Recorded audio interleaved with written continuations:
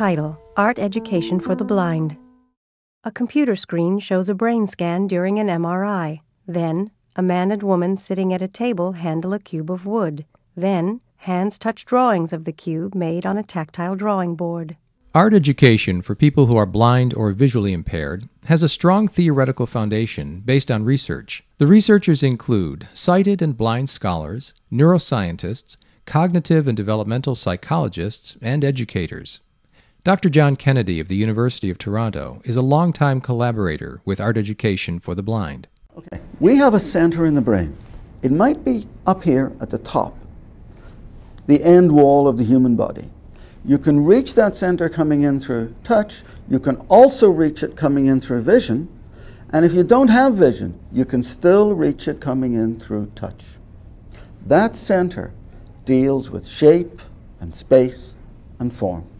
Often sighted people say, I'm sort of imagining how things look.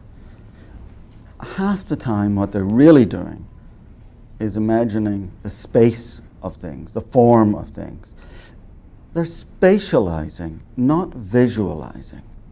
And that spatializing you can do if you're blind, and you can do it if you're sighted. It isn't visioning things, it's spatializing things in your mind. And blind people are curious about the whole history of the world and the whole history of art. We can make that available to blind people who have that curiosity. Copyright 2006, Art Education for the Blind.